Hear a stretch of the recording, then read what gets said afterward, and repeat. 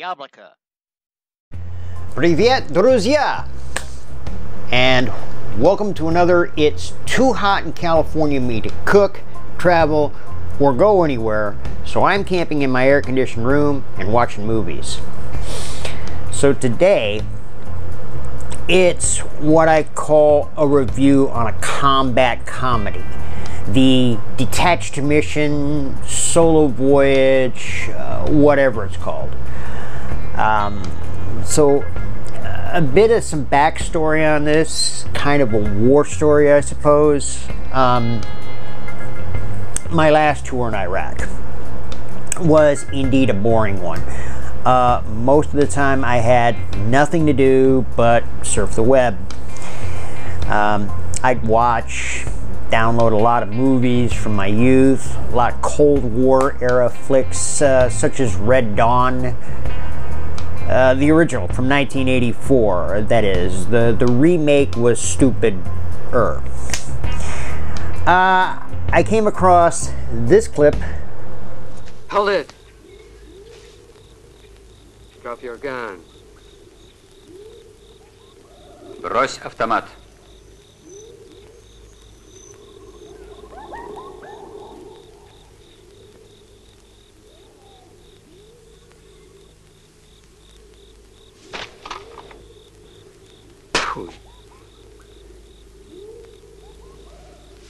Shit. And the quest was on. I had to not only find a full version, but one with subtitles or a voiceover.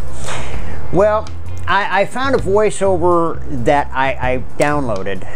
Now, since then, Soviet Movies Online has changed, and I don't have a membership, you know, to pay to watch these movies. Rебята, here's a hint.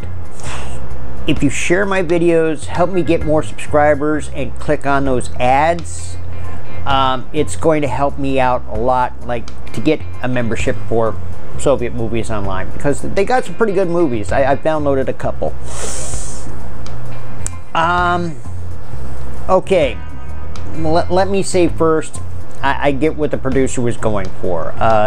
Basically, a Soviet parody of American action movies of the time, the 1980s. It was good, but oh man, for me it was also, what the hell? So the plot. Well, it basically is a story of a deranged CIA agent bent on starting World War III, and is thwarted kind of by accident by a group of naval infantry soldiers, basically Soviet Marines. The accident, of course, is when a rescue mission of an American airline pilot who's out fortune hunting. I thought it was pretty funny during that segment. I'm thinking, is this supposed to be the Soviet version of the American version of, well, the Soviet ideals? And instead of doing, you know, instead of showing the little clips here, here's the clip I'm talking about. It's the English version. What's he say? That no one lives on these islands. He's a pilot for Island Airways. He says he found them just by chance. He wants one. He thinks finding something means owning it. A capitalist. And proud of it, baby. Right on. Okay, confusing, I know. So the plot was decent. Now on to a few things. First, I love ripping apart accuracy. Now, I get this was done in the 80s, and I get this was a parody of American action movies. But I don't think US movies are that inaccurate about stuff. I mean, at least in Red Dawn, we tried to make a T-72 and a Hind Model A. I mean, the Nimitz. Wait, the Nimitz littered with beers? No, not that Nimitz. Yeah, that one. Hell, even in days when I was a tanker. Okay. We had beers on maneuvers, but not so blatantly strewed around the tank like here. Depicting Cuba as Florida. Okay, not too bad. It kind of believable. But the American uniforms. Смотри. Okay, I get that most U.S. depictions of Russian uniforms aren't the best. I mean, Red Dawn here.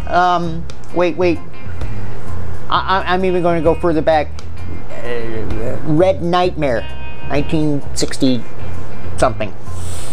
Yeah. Okay. I mean, yeah. But this guy not only wrecked it, but nuked it from orbit. Hell, it makes most World War II movies from the 60s look historically accurate. And if you know anything about U.S. movies, well, okay, look. Yeah. And this was my favorite movie. No, this one's not my favorite movie. I mean, oversized name tags, oversized ranks, and what the hell is that camouflage? Hell, even on American TV during the 80s, every soldier was in a Vietnam era uniform. I mean, you could have used that and gotten away with it better. Hell, you could probably have used Cuban uniforms. Or did you? And what's up with the grooming standards? This guy looks like a whacked out survivalist who did Woodstock. I mean, let's look at this clip from a TV movie that I had called World War III. Okay, this is David Soul from Starsky and Hutch. He's not within grooming standards either, but okay, that grooming standards for an NBC TV movie. Grooming standards for Solo Voyage. Привет! I am a Special Forces rock star in the 1st Heavy Metal Unit.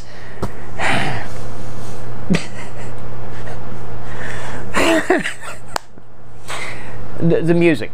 Oh, the music, I loved it. We have a saying here, straight to video. And that music was right up there. It reminded me of one of those, some of those stupid sequels no one hears about, like Delta Force 4 or American Ninja 6, or any 80s US Kung Fu movie that did not have Chuck Norris or Steven Seagal. I mean, the whole soundtrack for the movies I'm talking about played on a synth keyboard. And sometimes a saxophone. 80s were really something on saxophones for some reason. The action sequences. Yes, da. This was 80s action movies, especially this scene with the knives. The one that got me going here. Okay.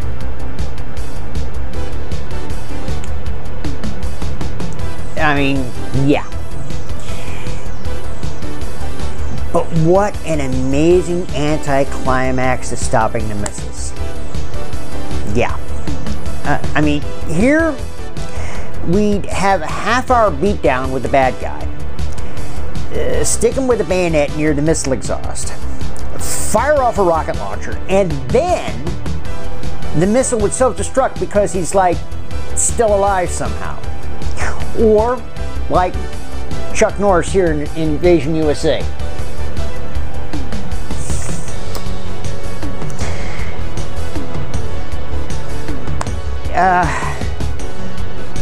Here.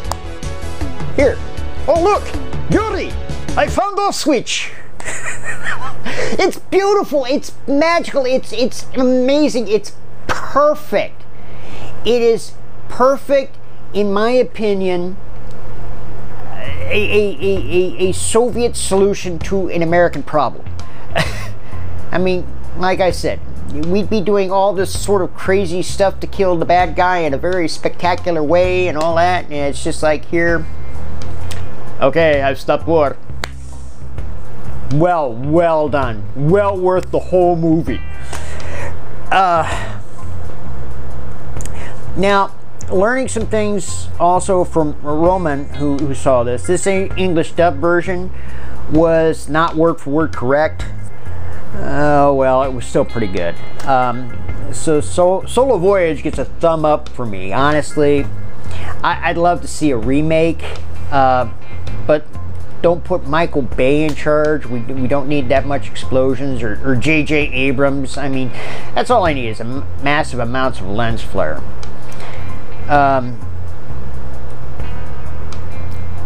I did want to point out one other thing before I went with the closing notes here. I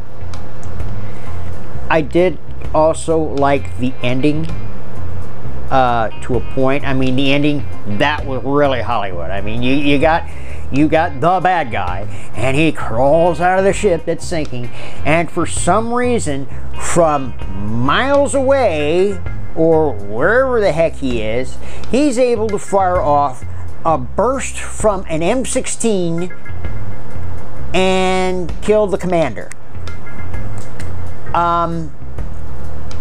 Yeah. Okay. Reality, I couldn't see you firing off an RPG and hitting him from a ship that far out, let alone an M16. And then to fire back with an AK and kill him. Or maybe he just died, I don't know. Like I said, wonderful, wonderful parody on American action movies. I thought it was extremely hilarious and extremely entertaining, and that was one of the things I really liked the most, is I was entertained. I was well entertained. And that's what I like about watching movies. I want to be entertained. I don't want to be distracted. I want to be entertained, so I can sit around, you know, the next morning at a formation or something like that going, hey, I just saw this wickedly stupid movie that just wasted 2 hours of my life away, and it was great. And that's what I kind of like about watching American action movies, is I can escape for a couple hours. I can escape, I can be entertained.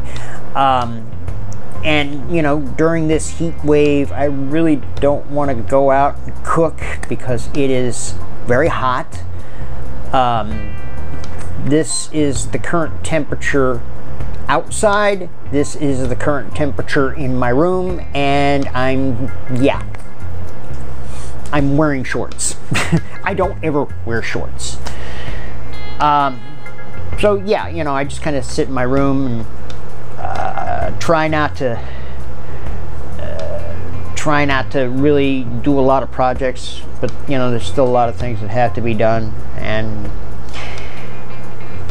mostly I'm just sitting in here. I'm either playing World of Tanks or I'm watching old movies again. And you know, are any of you interested on my take of American action movies? I know the previous video I talked about, you know, TV when I was growing up, but yeah, action movies was kind of my life. I mean, how easy is it to watch it nowadays over there? I mean, I'd really be intrigued by your view. As I said, right now, until this heat wave is over, I'll be sitting in my room. I'll be watching TV, watching movies, watching old TV reruns and things like that. And because I do want to get a video out a week to share my life with you folks of Russia and Eastern Europe, I'd just be interested to know, you know, is there an American action movie that you would like me to review? I've got like a terabyte. And that's a lot. That's a lot. So yeah, you know, I'll be doing a couple more reviews. I've got a couple more movies that I wanted to share with you. One is my all-time favorite American action movie, and the other one I thought after this one would be the 1984 Red Dawn, and what I liked about it, what was interesting about it, and mostly with Red Dawn, what I would like to know is I would like to know your views on the movie. Not so much the plot line, but just how bad did we screw up?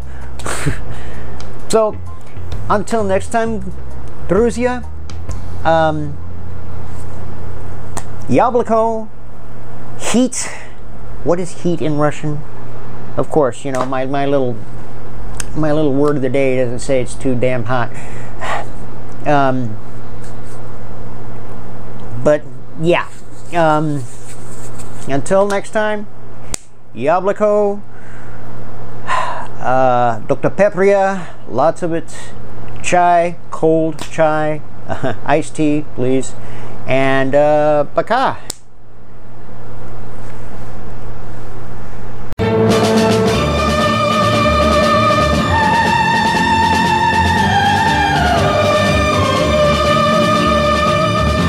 A capitalist. And I'm proud of it, baby. Right on.